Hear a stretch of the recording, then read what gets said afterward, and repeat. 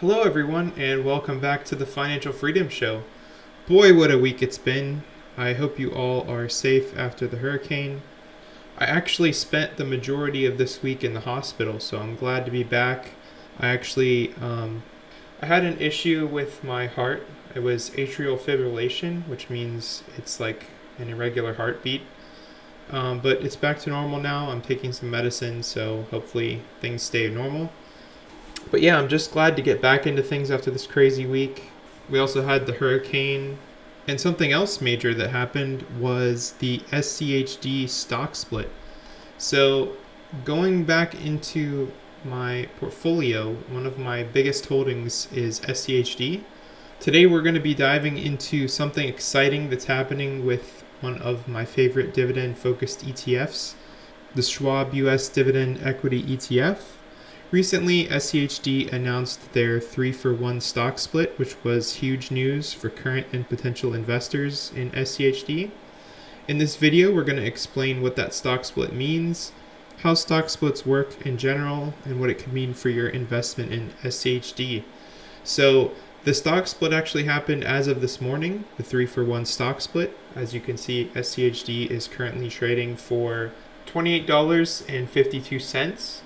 And that is down from around $84 or $85 before the split.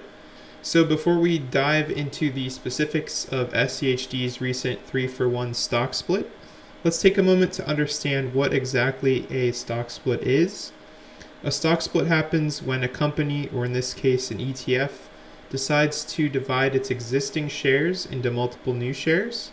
For example, in a 3-for-1 stock split, every one share that you currently own is actually going to receive 2 additional shares, leaving you with 3 shares total.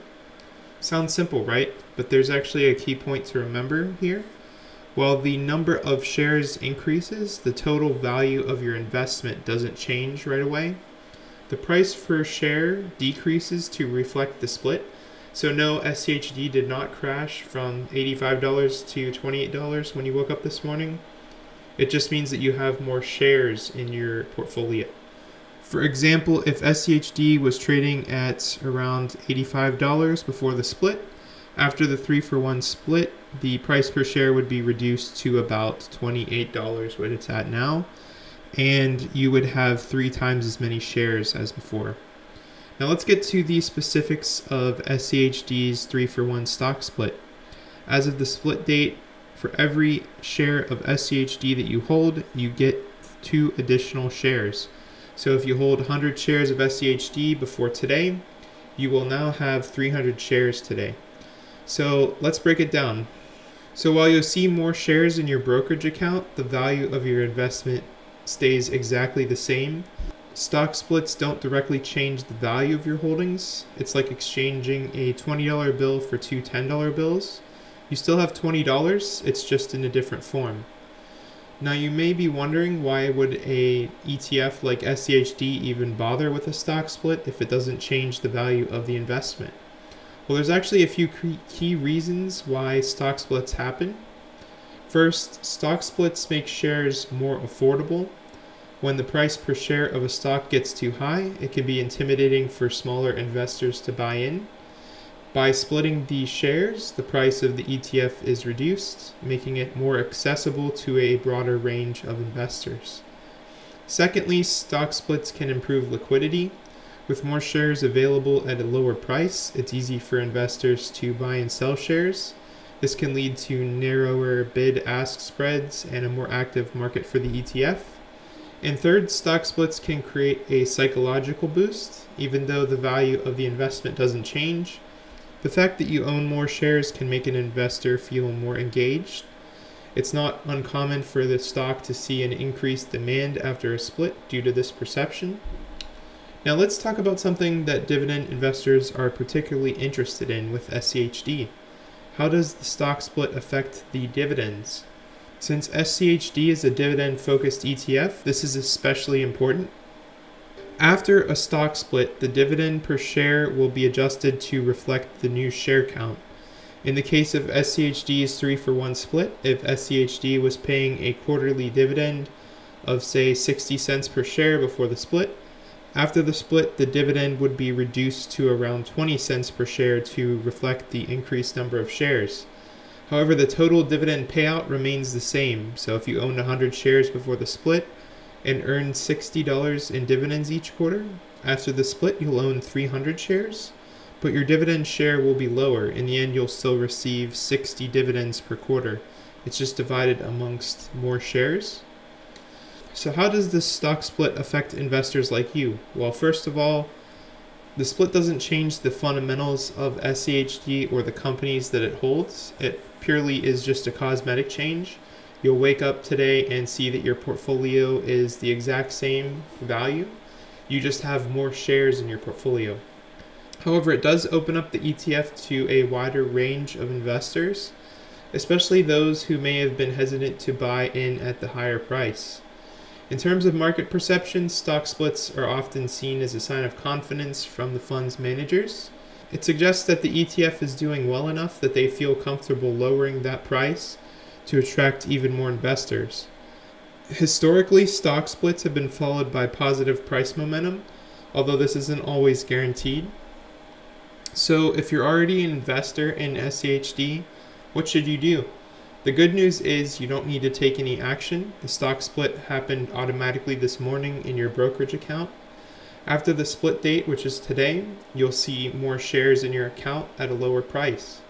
For long-term investors, this stock split could be a great opportunity to buy more shares at an even lower price point. If you believe that the long-term performance of SCHD and its ability to continue delivering solid dividends and price appreciation, this could be a good time to increase your position. So there you have it. SCHD's 3-for-1 stock split is a very exciting development for dividend investors, making the ETF more affordable and potentially opening the door for more retail investors to join in. While the split doesn't change the value of your investment or the fundamentals of SCHD, it could still help boost liquidity and generate market interest in the ETF.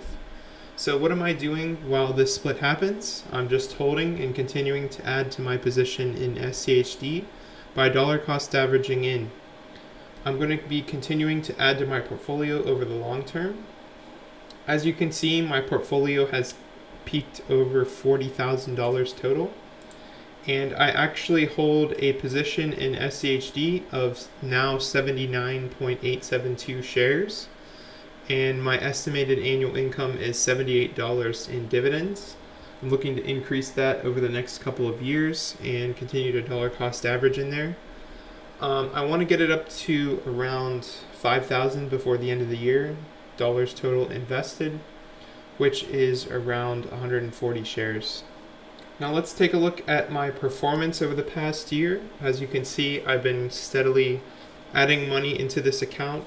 I stopped for a little bit in the past couple of months to pay off my mortgage some more. And then this month, I actually had my mortgage servicer transfer to a different loan servicer. So I now have an extra payment from my paycheck that I put into SCHD. So it actually increased my portfolio to above 40,000 total. And I have around $5,000 of investment gains so far, minus any fees. So total, I've put in $26,853 in my portfolio, and my ending balance is $39,892. So a lot of that money came from investing, actually, which is exciting to see.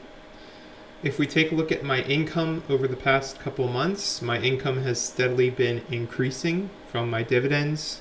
I actually switched from TLT back into SPAXX before the drop happened. So I was able to cash out of that and actually make like a $5 gain. So I didn't lose any money on that. Thankfully, I cashed out and just stayed in SPAXX. I thought in the other video that maybe interest rates would continue to go down in the short term, but I was wrong. So it just kind of goes to show you that you can't really time the market. You just gotta dollar cost average and stay the course and stick to your plans. I mean, don't change your long-term investment goals by just chasing the newest shiny thing. That's something I do a lot, and I honestly need to stop doing. So I'm glad that I was able to get out of that safely, and I am now just holding it in SPAXX until the future. I mean, I don't think I'm going to switch from SPAXX, honestly, just because the price is fixed and it's a lot safer. So hope you guys enjoyed this update video on the stock split with SCHD and what I'm doing.